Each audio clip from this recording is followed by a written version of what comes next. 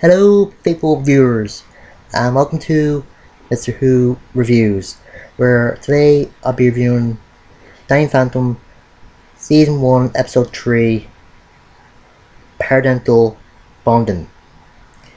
This episode is kinda slow and focuses more on the teenage or normal side of Danny, even though it has some ghost aspects in it, but sometimes it works, sometimes it doesn't work, so yeah. Danny tries to ask out the stereotypical spoiled popular girl of American high school TV to a dance, and she only says yes because he's trying to steal him away from Sam because he thinks that Danny is Sam's boyfriend.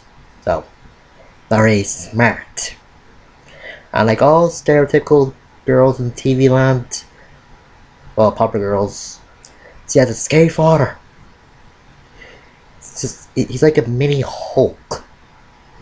Is now on the ghost side, Danny gives her the this pendant that belongs to this ghost medieval princess, and turns out if whoever wears it gets angry, like even a little bit, turns into a dragon.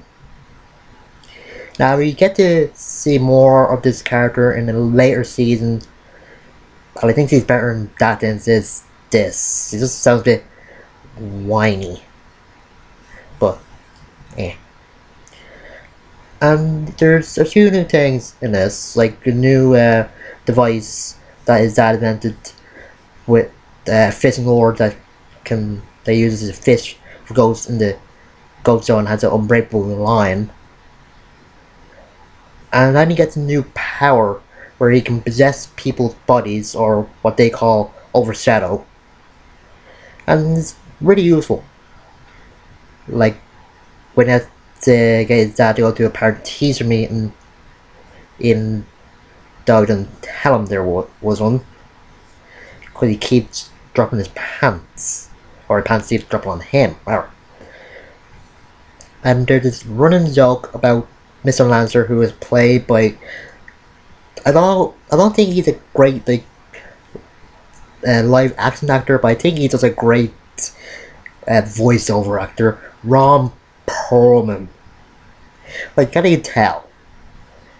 I think he's just great with the jokes. Like, that's his book about teen slang, and he's just trying to, I don't know, bond with the kids, or just try to speak their language. It's just a bit surreal. Well, not really surreal, just a bit weird. Anyway, when Sam and Paulina meet in the bathroom, and Paulina gives the necklace to Sam because he realized that, he doesn't realize Sam said that Danny is her boyfriend, and then Sam gets mad because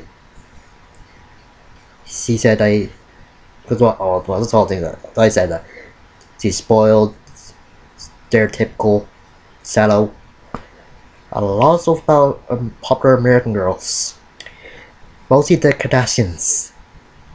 And she turns into dragon, and Danny has to fight her while trying to make sure his dad doesn't embarrass him. I don't know why he doesn't think that his mom will embarrass him either, because mostly the both of them just embarrass him. It's a good ending. Like, could be a good episode, but this seems a bit filler. And the next episode kind of goes well, even though it's got the lesson of it. We really know who your friends are, but some of the ghosts stuff, like the spiritual friend, is kind of good, but